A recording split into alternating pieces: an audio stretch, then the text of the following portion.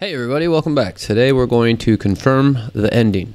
Check if a string, first argument string, ends with the given target string, second argument target. This challenge can be solved with the ends with method, which was introduced in ES 2015. For the purpose of this challenge, we would like to use one of the JavaScript substrings methods instead. So they say you can use ends with, but they don't want you to. Your code should not use the built-in method ends with. Okay, weird. Cool. So if we solved with the ends with method. Okay, so Bastion, N. Is the last letter N in Bastion? This should return true. Okay, cool. So if we were to console log this, we want the confirmed ending to be true, not not the word that was passed in. Okay, cool. So let's say, yeah, like the, okay, so let's say last letter equal to the string at position string dot length. And then what happens if we console.log the last letter? This should just give us N. L-E-N-G-T-H. Okay, we want to be string.length minus 1, right? Why do we want 1? Because 0, 1, 2, 3, 4, 5, 6. 6 is the last element. The string.length, 1, 2, 3, 4, 5, 6, 7. This is 7 characters long, but if we want the last element, we want to go 7 minus 1. And then we want the position at that. So then what do we have? Well, here we can see that we've got the last letter. So we could say if the last letter is equal to the target, return true. So this should return true now. And then else we just want to return false. So in this example, Bastion should return true, but what if we do Connor? Now the last letter in Connor is R, and that's not going to be equal to N, so this should return false. Cool, looks like we got it. If we run the tests, doesn't look like they passed. Okay, interesting. So abstraction should be equal to action. Okay, this should return true. Cool, so what we want to do is, we can't just grab the last character. Anything that's longer than that, this should return false, but same, open sesame should return true because of sesame.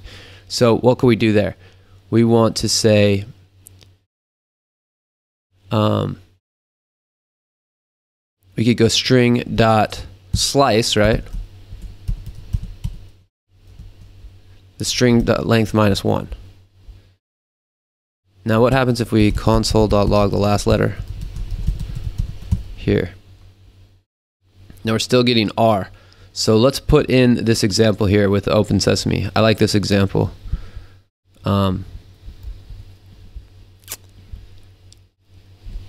Okay, cool. So here we're getting E, but it's same. Same is not equal to E, so this doesn't happen, so we return false, even though it should be returning true. So what do we want to do? We want to say the string length, let's say let the string or the target length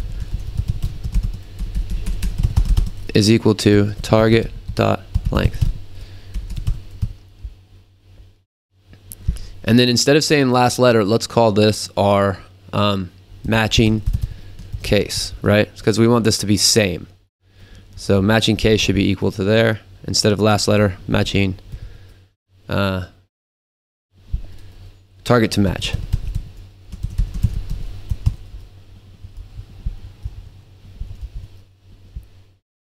Okay, so target to match is equal to string.slice and then string.length minus 1. This gives us the last letter. And then if you remember slice, we want to say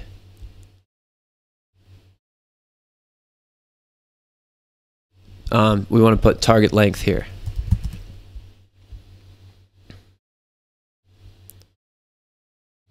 Actually, string.length minus target length.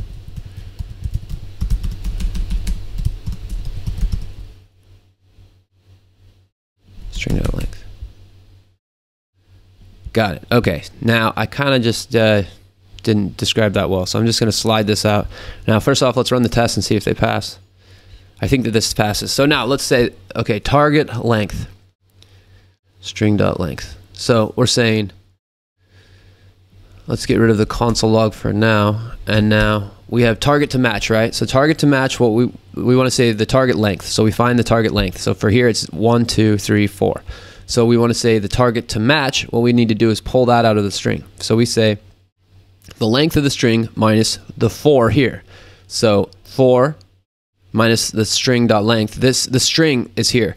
1, 2, 3, 4, 5, 6, 7, 8, 9, 10, 11. That's the string.length. And we do say the target length is equal to same. So 11 minus 4 is equal to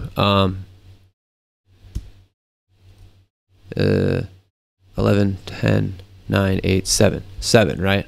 So if we were to console log here, the string.length minus the target length, we're going to get 7.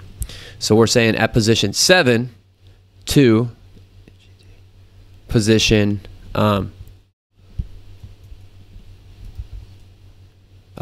So 7 to 11. 0, 1, 2, 3, 4, 5, 6, 7.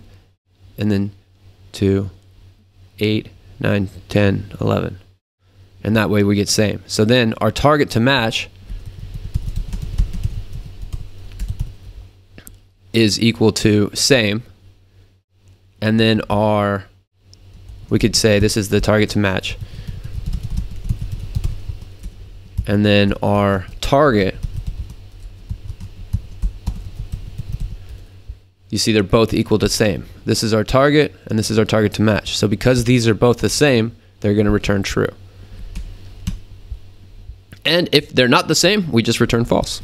And so yeah, that's it. If we run the test, you'll see they pass. Awesome. Hope you guys enjoyed this one, and we'll see you in the next lesson.